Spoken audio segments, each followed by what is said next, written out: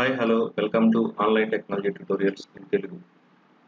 ASP.NET MVC tutorial లో భాగంగా MVC అప్లికేషన్లో డేటాని ఎలా పాస్ చేయగలం, దానికి సంబంధించినటువంటి డిఫరెంట్ టెక్నిక్స్ ఏ ఉన్నాయనేటువంటిది మనం ఇక్కడ తెలుసుకుందాం.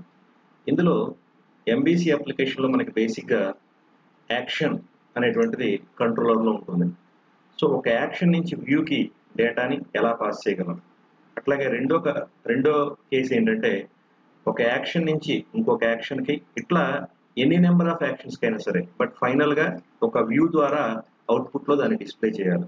నెక్స్ట్ అట్లాగే యాక్షన్ నుంచి మల్టిపుల్ యాక్షన్స్ ద్వారా పాస్ అవుతూ ఫైనల్గా వ్యూలో డిస్ప్లే అయ్యి నెక్స్ట్ ఇదే పర్టికులర్ యాక్షన్కి రిక్వెస్ట్ కనుక రైజ్ చేసినట్టయితే ప్రీవియస్ రిక్వెస్ట్లో ఉన్నటువంటి వాల్యూని అది ప్రిజర్వ్ చేయగలుగుతుందా, అంటే preserving the data among multiple request అనేటువంటిది ఎట్లా. దీనికి మనకి 3 రకాలైనటువంటి కీవర్డ్స్ ఉన్నాయండి. ఒకటి వ్యూ డేటా, 2 వ్యూ బ్యాగ్, అలాగే 3 టెంప్ డేటా అనేటువంటివి ఉన్నాయి. ఈ 3 కాకుండా సెషన్ అని చెప్పి ఇంకొక ఆబ్జెక్ట్ మనకి అవైలబుల్గా ఉంది. సో ఈ 4ని ఉపయోగించి మనం డేటాని ఎలా పాస్ చేయొచ్చు, వీటి మధ్య ఉండేటువంటి డిఫరెన్సెస్ ఏంటనేటువంటివి చూద్దాం. అట్లాగే ఇలా డేటాని మనం MVCలో పాస్ చేసేటప్పుడు కేవలం ప్రిమిటివ్ డేటానైనా లేక ఆబ్జెక్ట్స్ను కూడా పాస్ చేయవచ్చా అనేటువంటిది ఇక్కడ మనం చెక్ చేద్దాం. ఫస్ట్ ఒక MVC అప్లికేషన్ని సెలెక్ట్ చేసుకోండి. File, new, project, ASP.NET web application .NET framework. Next ఇక్కడ ప్రాజెక్ట్ నేమ్ ప్రొవైడ్ చేయండి. ఇక్కడ MVC టెంప్లెట్ సెలెక్ట్ చేసుకోండి. MVC ఫోల్డర్ చెక్ బాక్స్ ఆటోమేటిక్గా చెక్ అయి ఉంది. ఇక్కడ కాన్ఫిగర్ ఫర్ HTTPS అనేటువంటిది రిమూవ్ చేయండి. Click on create. View solution explorer. ఇక్కడ ఇందులో ఈ క్రియేట్ అయినటువంటి ఎగ్జిస్టింగ్ అప్లికేషన్లో నుంచి ఎగ్జిస్టింగ్ కంట్రోలర్ని అలాగే ఎగ్జిస్టింగ్ వ్యూస్ని రిమూవ్ చేయండి. So right click on home controller, delete. అట్లాగే expand the views and select the home and shared, ఈ రెండింటిని డిలీట్ చేయండి. అలాగే ఈ _view_start.cshtml మీద క్లిక్ చేసి ఈ పర్టికులర్ సోర్స్లో ఈ లేఅవుట్ స్టేట్మెంట్ని కామెంట్స్ చేయండి. ఎందుకంటే మనం లేఅవుట్ ఫైల్ని మనం యూజ్ చేయటం లేదు కాబట్టి. ఇప్పుడు ఒక బేసిక్ కంట్రోలర్ని యాడ్ చేయండి. Right click on the controller, add controller, MVC5 controller empty, add. ఇక్కడ మీరు ప్రొడక్ట్ అని చెప్పి సెలెక్ట్ చేసుకోండి. ఇక్కడ బై డిఫాల్ట్ మీకు ఇండెక్స్ యాక్షన్తో ప్రొడక్ట్ కంట్రోల్ క్రియేట్ అయింది. ఇక్కడ నేను పబ్లిక్ యాక్షన్ రిజల్ట్, మీరు say for example load products అని చెప్పి ఒక యాక్షన్ క్రియేట్ చేద్దాం. ఈ పర్టికులర్ యాక్షన్ నుంచి ఒక వ్యూని మనం రిటర్న్ చేయాలి. రిటర్న్. ఇప్పుడు ఈ లోడ్ ప్రొడక్ట్స్ అనేటువంటిది action. So case 1. So case 1 ఏంటండి, యాక్షన్ నుంచి వ్యూకి డేటాని పాస్ చేయాలంటే ఎలా పాస్ చేయగలం. ఇక్కడ లోడ్ ప్రొడక్ట్స్ మీద రైట్ క్లిక్ చేసి యాడ్ వ్యూ అనండి. MVC5 add. ఇక్కడ మీరు లోడ్ ప్రొడక్ట్స్కి లోడ్ products.cshtml అనేటువంటి యాజ్ ఇట్ ఈజ్ పేరుతో యాక్షన్ నేమ్తో ఈక్వల్గా ఉండేటువంటి వ్యూని క్రియేట్ చేసుకోవచ్చు, లేదా ఇక్కడ పేరు మార్చుకోవచ్చు, ప్రాబ్లం ఏం లేదు. నా క్లిక్ యాడ్. మీకు ఇక్కడ లోడ్ ప్రొడక్ట్స్ అనేటువంటి ఒక వ్యూ క్రియేట్ అయిందండి. ఈ లోడ్ ప్రొడక్ట్స్ యాక్షన్లో కేస్ 1ని ఫస్ట్ చెక్ చేద్దాం. ఏంటంటే అది యాక్షన్ నుంచి వ్యూకి డేటాని పాస్ చేయాలంటే ఎలా పాస్ చేయగలం.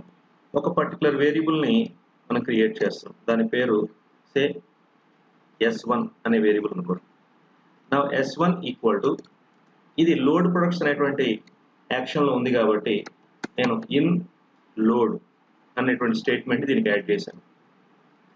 ఇప్పుడు ఈ పర్టికులర్ S1 అనేటువంటి వేరియబుల్ని మనం వ్యూలో యాక్సెస్ చేయగలమా. ఈ లోడ్ products.cshtmlలోకి వెళ్ళి ఇక్కడ జస్ట్ ఒక స్టేట్మెంట్ రాదు. H1 passing data in MVC. నా @ViewData with in the square బ్రాకెట్స్లో the variable name S1. So ఇక్కడ మనం ఏ పర్టికులర్ వేరియబుల్ని అయితే యాక్సెస్ చేసి అందులోని వాల్యూని ప్రింట్ చేయాలో దాన్ని ఈ విధంగా రేజర్ సింటాక్స్తో రాయాలి. @ViewData S1. సో ఇది అవుట్పుట్ స్టేట్మెంట్ అని చెప్పి అనుకోవచ్చు. ఓకే.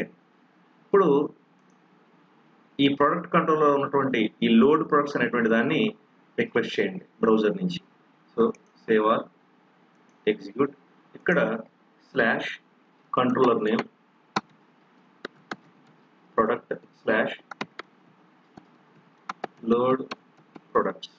ఇక్కడ చూడండి ఇన్ లోడ్.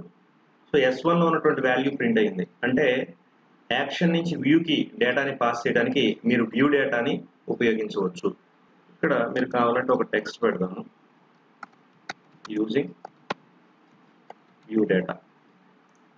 నెక్స్ట్, ఇది కాకుండా ఇప్పుడు మనం యాక్షన్ నుంచి వ్యూకి డేటాని పాస్ చేయడానికి ఇంకొక టెక్నిక్ చూద్దాం. వ్యూ డేటా బదులు మనం వ్యూ బ్యాగ్ అనేటువంటి కీవర్డ్ ఉపయోగించి ViewBag dot variable name S2 equal to in load.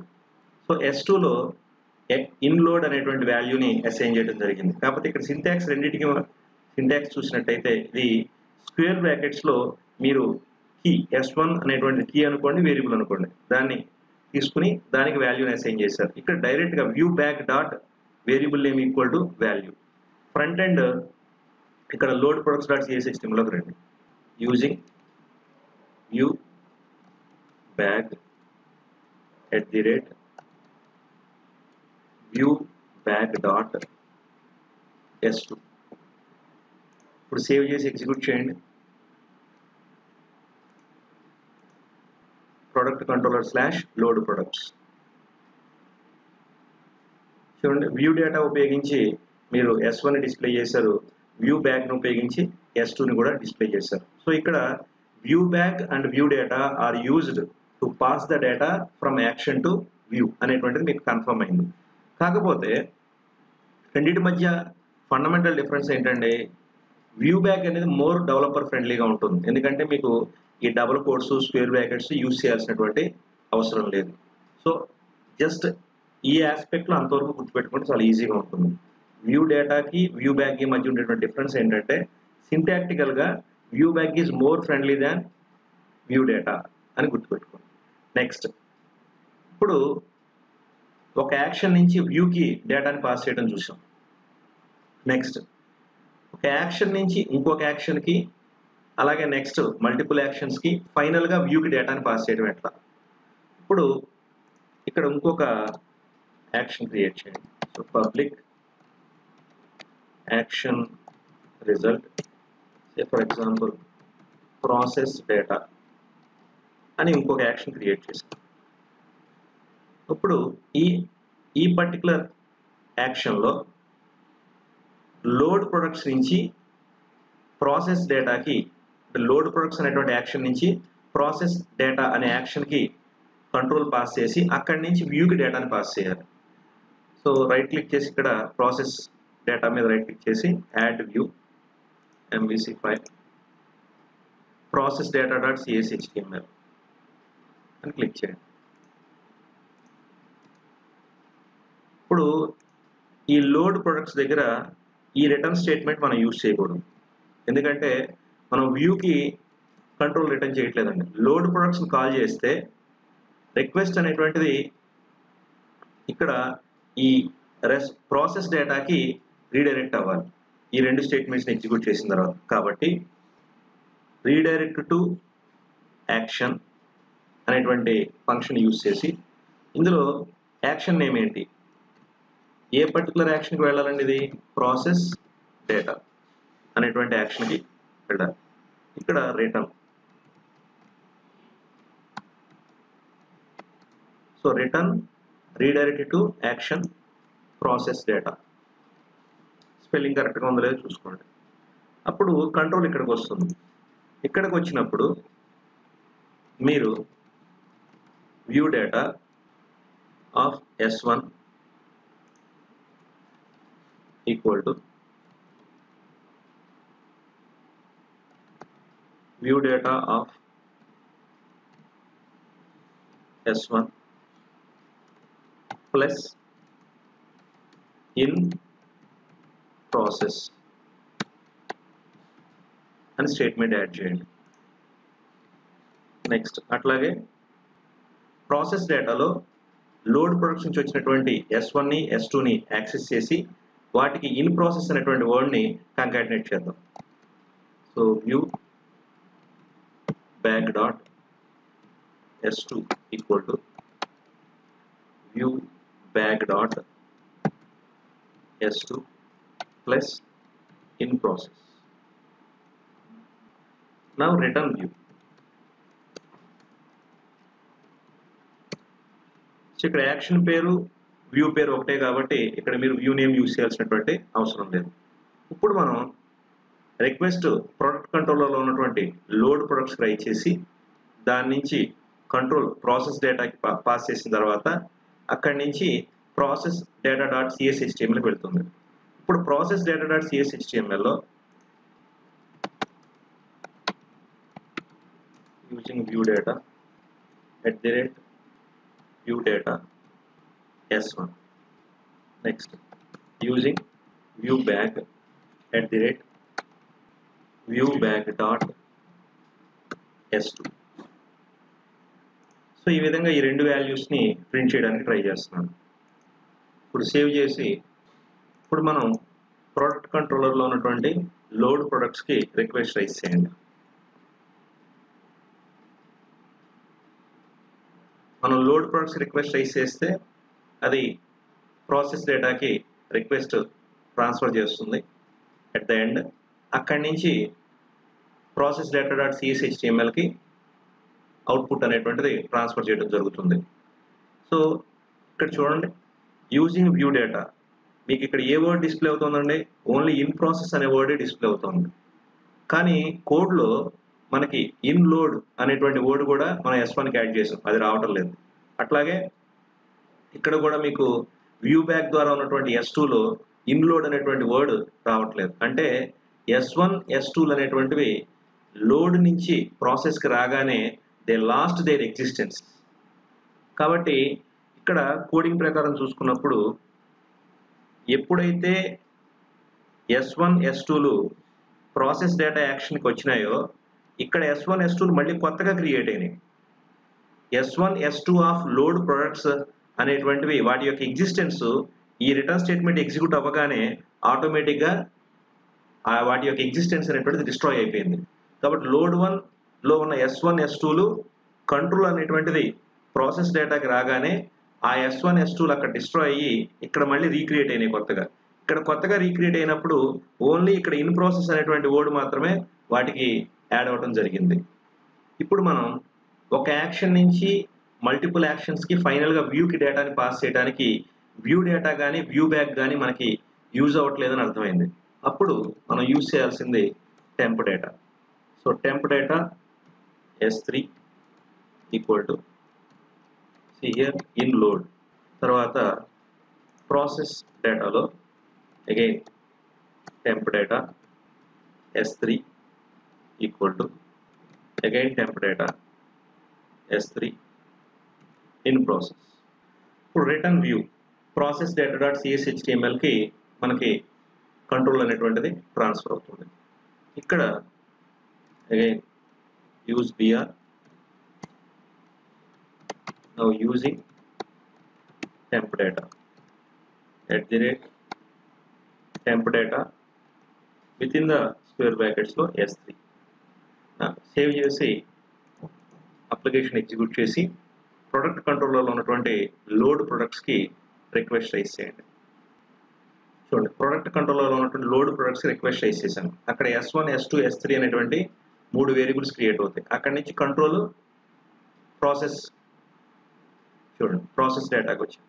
ఇక్కడ చూసినట్టయితే వ్యూ డేటా ద్వారా వచ్చినటువంటి S1 S2లో ఓన్లీ ఇన్ ప్రాసెస్ అనే వర్డ్ మాత్రమే ఉంది. అంటే కేవలం ప్రాసెస్ డేటా యాక్షన్లో అవి మళ్ళీ రీక్రియేట్ అయినాయి. నెక్స్ట్ అదే TempDataకి తీసుకున్నట్టయితే S3 లోడ్లో ఉన్నటువంటి S1 అగైన్ ప్రాసెస్ డేటా కూడా పాస్ అయ్యి అక్కడ మళ్ళీ అగైన్ కంకాటినేట్ అయిందండి. ఎందుకని ఇక్కడ చూడండి ఇన్ లోడ్ అనేటువంటి వాల్యూ మీకు అక్కడ అలాగే ప్రిజర్వ్ అయి ఉంది.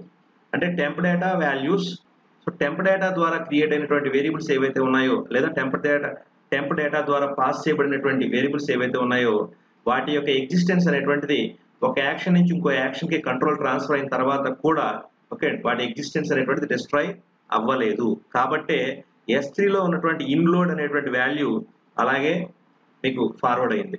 నెక్స్ట్ ఇక్కడ మనం ఏం చేసాం, S3 = S3+ అని చెప్పి ఇన్ ప్రాసెస్ అనేటువంటి వర్డ్ దానికి కంకాటినేట్ చేయడం జరిగింది ఎక్కడ ప్రాసెస్ డేటాలో. కాబట్టి మీకు ఫైనల్గా ఇక్కడ ప్రాసెస్ డేటా.cshtmlలో లోడ్లో యాడ్ చేయబడినటువంటి ఇన్లోడ్ అనే వర్డ్ అలాగే ప్రాసెస్లో డేటాలో యాడ్ చేయబడినటువంటి ఇన్ ప్రాసెస్ అనేటువంటి వర్డ్ రెండు కూడా కలిపి మీకు డిస్ప్లే అవ్వడం జరుగుతుంది. కాబట్టి TempData is used okay to pass the data among the multiple actions and finally to the view అని చెప్పి చెప్పవచ్చు. కానీ ఇక్కడ ఈ బ్రౌజర్లో ఇప్పుడు ఈ రిక్వెస్ట్ని ఇలాగే ఉంచి మీరు ఇంకొక ట్యాబ్ ఓపెన్ చేసి ఈ ట్యాబ్లో ఈ రిక్వెస్ట్ని ఇట్లాగే పేస్ట్ చేసి మళ్ళీ అగైన్ ఎగ్జిక్యూట్ చేయండి. ఇప్పుడు ఏం జరిగింది చూడండి, ఇన్ ప్రాసెస్ అనేటువంటి వర్డ్ మాత్రమే ఉంది. కానీ ఇక్కడ మీకు S3లో ఇన్లోడ్ అండ్ ఇన్ ప్రాసెస్ ఉన్నాయి. అంటే అమాంగ్ మల్టిపుల్ రిక్వెస్ట్ అనేటువంటివి రైజ్ చేసినప్పుడు we are unable to preserve the data. ViewBag కానీ ViewData కానీ TempData కానీ they are unable to preserve the data among multiple request. చూడండి ఇక్కడ మూడిట్లో కూడా ఇన్ ప్రాసెస్ ఉంది. అందులో ప్రీవియస్గా ఈ TempDataలో ఉన్నటువంటి ప్రీవియస్ వాల్యూ ఏదైతే ఉందో అది ఇక్కడ ప్రిజర్వ్ చేయబడలేదు. So S3 is recreated once again, in process అని యాడ్ అయింది. కాబట్టి అంటే ఇక్కడ S3 కొత్తగా క్రియేట్ అయ్యింది అనేటువంటి పాయింట్. సో ViewData మనకి ఎలాగో యూజ్ అవ్వవు ఓకే, అవి ఓన్లీ కేవలం యాక్షన్ టు వ్యూకి మాత్రమే. TempData మాత్రం action to multiple actions and finally to the view. But multiple request మధ్య డేటాని ప్రిజర్వ్ చేయాలంటే మాత్రం ఈ మూడు మనకు ఉపయోగపడాలి. ఇప్పుడు ఇంకొక సెషన్ S4 = ఇన్లోడ్. ఇక్కడ ప్రాసెస్ డేటాలో session S4 = session S4 plus in process. Process డేటా.cshtmlలోకి వెళ్ళి ఇక్కడ take a break using session @session S4 save చేసి ప్రోడక్ట్ కంట్రోల్లోకి వచ్చి ఇక్కడ ఎగ్జిక్యూట్ చేయండి. Now rise the request towards load products of product controller. So ఇక్కడ చూడండి ViewData ViewBagలో డేటా ప్రిజర్వ్ చేయబడలేదు, అది మనకు ఆల్రెడీ తెలుసు. ఇక్కడ S1 S2 అనేవి రీక్రియేట్ అయినాయి, అందుకే మీకు ఇన్ ప్రాసెస్ అనే వర్డ్ మాత్రమే ఉంది. TempData and Session data they are able to preserve their data okay among multiple actions. So అందుకే మీకు ఇన్లోడ్ అనేటువంటి వర్డ్ ఇన్ ప్రాసెస్ అనేటువంటి వర్డ్ రెండిట్లో కూడా ప్రిజర్వ్ అయి ఉంది. నా ఈ పర్టికులర్ బ్రౌజర్లో ఉన్నటువంటి ఈ పర్టికులర్ అవుట్పుట్ని ఇట్లాగే ప్రిజర్వ్ చేసి ఉంచి just take another tab and save this. మీకు TempDataలో ఉన్నటువంటి వేరియబుల్ మళ్ళీ రీక్రియేట్ అయింది రిక్వెస్ట్ దానికి రైజ్ చేసినప్పుడు. అంటే TempData is unable to preserve it's data among multiple request on రీరిక్వెస్ట్. Simply say రీరిక్వెస్ట్ అని అనుకోవచ్చు. సో ఇక్కడ చూడండి యూజింగ్ సెషన్ అన్నప్పుడు మల్టిపుల్ రిక్వెస్ట్ రైజ్ చేసినప్పుడు లేదా రీరిక్వెస్ట్ అనేటువంటిది జరిగినప్పుడు ప్రీవియస్ రిక్వెస్ట్లో ఉన్నటువంటి వాల్యూను కూడా ఇక్కడ ప్రిజర్వ్ చేయబడింది. సో ఇక్కడ ఇన్లోడ్ ఇన్ ప్రాసెస్ అనేది ప్రీవియస్ రిక్వెస్ట్లో ఉన్నటువంటి వాల్యూ, ఇది మీరు కొత్తగా రిక్వెస్ట్ చేసినప్పుడు యాడ్ అయినటువంటి వాల్యూ. కాబట్టి ఈ విధంగా అమాంగ్ మల్టిపుల్ రిక్వెస్ట్స్ మధ్య కనుక మీరు డేటాని preserve చేయదలుచుకున్నట్టయితే then use the session.